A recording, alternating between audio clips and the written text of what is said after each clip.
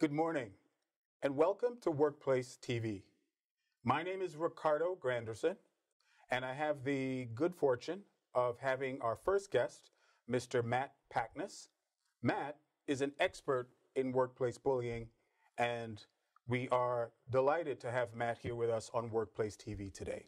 Matt, thank you very much for coming. What is workplace bullying, and what does it look like in the workplace? Well, it's a very good question. I often get it. I've been working in organizations for 25 years, and people also say, what's the difference between having a tough, demanding boss that has high expectations and someone that's a bully? And I think the bottom line difference is trust. If you feel as though when you're in a vulnerable position, your manager is giving you the tools, the coaching, the training that you need in order to get the job done, he's creating or she's creating a safe environment for you to excel. Bullies intentionally do the opposite. They take a vulnerable person, someone with not a lot of experience, and they undermine their trust. They belittle them, they degrade them, they don't give them the proper tools, they set them up for failure. So I think that's the real difference between someone who's a bully and someone who's trustworthy. And often the best employees are the targets of the bullies because they are threatened. Bullies are essentially threatened. They feel it's based in incompetence, and they're threatened by someone that has extreme. I had the luxury of sitting next to a supermodel. One of our friends from Brown is married to one, and I said, "Where do I know you from?" And she didn't want to tell me. Then he took me aside and she said, "Sports Illustrated. That's where you know her from. She's a model." Okay. I said, "All right." And she was being bullied in the workplace. Right. Striking, brilliant, #1 performer, but she posed a threat to her boss. So in other words, bullying is something that can occur in an array of industries, whether it's sports, entertainment, newsrooms, maintenance and operations. Is that correct? Every industry.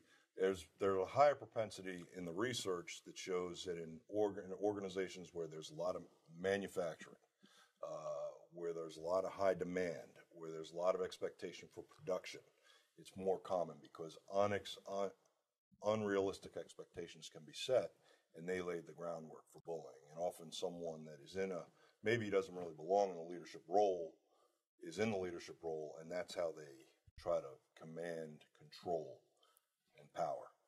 Now, is bullying illegal? Bullying per se is not illegal.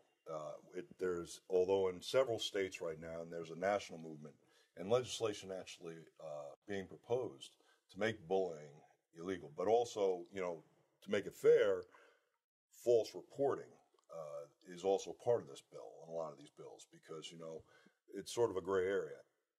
Factually, a lot of times bullying is misconstrued, or it basically is represented by harassment or discrimination. It's the same thing. So right. When you're being bullied, you probably qualify, the case probably qualifies as some sort of form of harassment or discrimination. Okay. Thank you for that. Can you give us one recommendation that you give to companies about bullying? Probably the best thing that can be done, and this is tragically, represented with the gymnasts, with these wrestlers at Ohio State. These poor student athletes have been abused.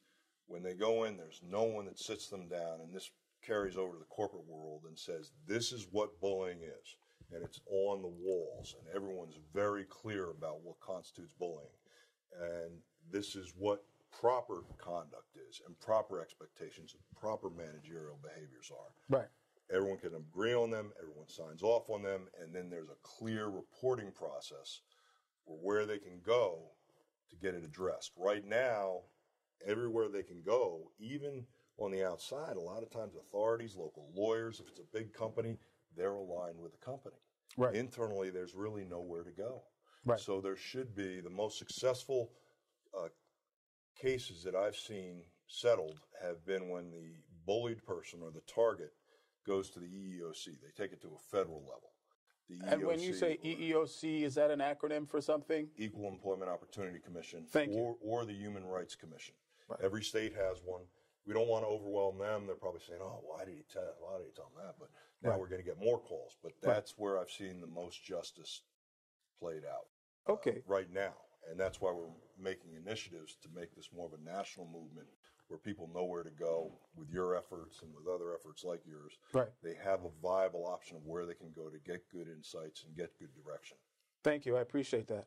Now, if companies or individuals want to learn more about you, Matt Paknis, how can they find you? I also understand that you've written a book and that you've been doing some book signings. Maybe you can talk about that a bit. Yeah, I just had a signing yesterday, and my 90-year-old coach, who was a tough coach. We went 33-0-0 in our 3 years playing in Madison, New Jersey, high school. Right. He was an ex-Marine, tough as nails, but we felt safe with him. He was at my signing, and I told him, if you show up, I'm going to lose it. And I lost it. But anyhow, what's the title of the book? Successful leaders are not bullies, and how to stop abuse at work and build exceptional organizations. Case-based, it's based on real situations I've run into, either in my own experiences at work or in helping my clients deal with bullying bosses and abusive bosses in the workplace over the last 25 years.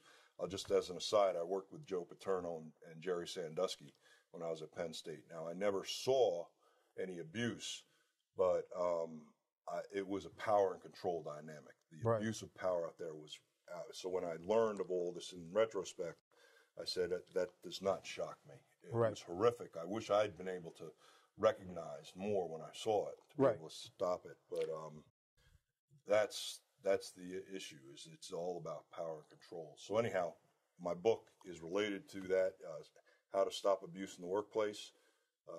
Successful leaders are not bullies. And if people want to reach me, it's just my name, Matt Paknis, MattPaknis.com. And that's my website. And then I have a blog. I'm a registered speaker on several bureaus. So I believe you've done a few TED Talks as well. Done a couple TED Talks, so you can go on there, and I'm just here to help. Based on my childhood and based on my own personal experiences, this is a calling, and I'm here to help people. And I really appreciate this opportunity to sit here and speak with you, Ricardo. Well, thank you very much, Matt, for stopping by Workplace TV today. For those of you watching Workplace TV for the first time, this is our inaugural efforts into the public space, and we hope that you think of Workplace TV as the first stop towards finding solutions to workplace problems. Thank you, and be well.